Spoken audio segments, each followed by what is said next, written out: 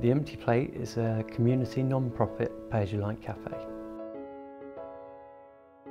We take all of the waste food from supermarkets, which is destined for landfill, bring it back here to the cafe and turn it into healthy and nutritious meals for the community to purchase on the pay-as-you-like principle.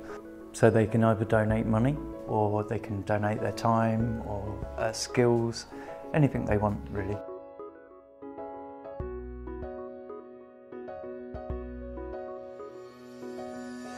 Almost a year now. I've been here a year. Since day one. So I have worked here from the very beginning. 6, 7 months.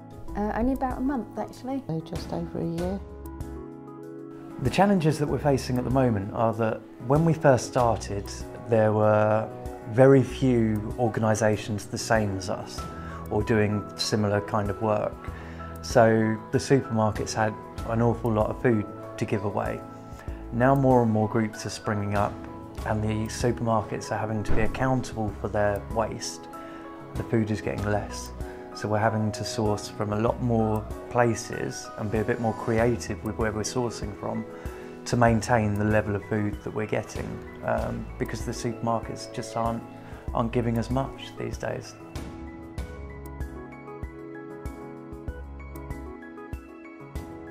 The community spirit. To see the pleasure that Mark can give people. The jokes and the fun that we have. So no 2 days are the same. The people who are working here and the people you're serving. The atmosphere, I think. And I like to think that I'm doing some good. The most rewarding part of the project so far has been knowing the people that we've helped and seeing the difference that it's made to them.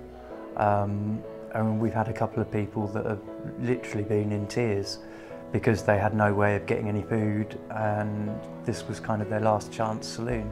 So knowing that we're able to help those people, that's the most rewarding part, I'd say.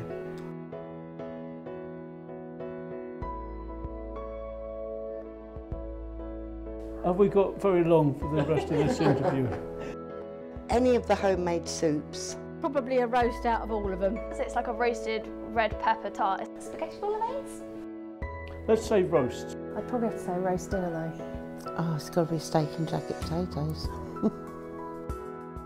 Future plans for the Empty Plate are for us to get our own premises, because at the moment we rent this from Worthing Homes, but we'd like to get our own premises where we can have the cafe running but also enough room to open a pay-as-you-like shop, so that instead of the food sitting in our dry store for weeks and weeks on end until it's used, that people can come along and buy it and actually use it and help people in more ways than we are at the moment.